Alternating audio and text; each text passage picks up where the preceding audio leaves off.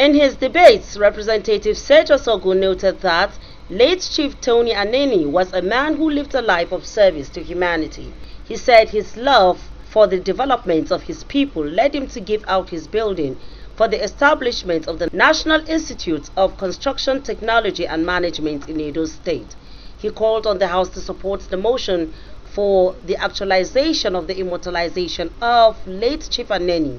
For his country, and in 2003 was conferred with the national honors as Commander of the Order of the Federal Republic, CNR.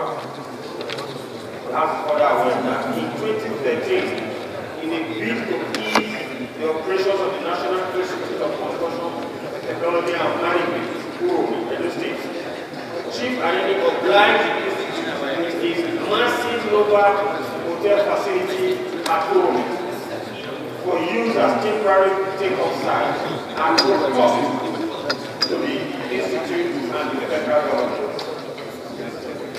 Cognizant that by naming the National Institute of Construction Technology and Management in the state, after him, the ideals of love, sacrifice, patriotism, courage, and hard work will be further entrenched in the lives of Nigerian leaders.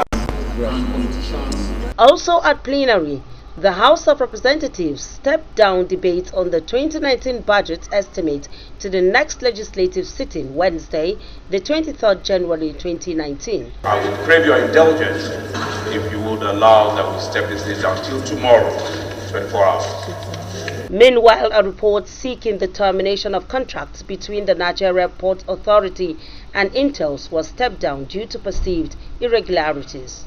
Charity Tanko, ITV News, Abuja.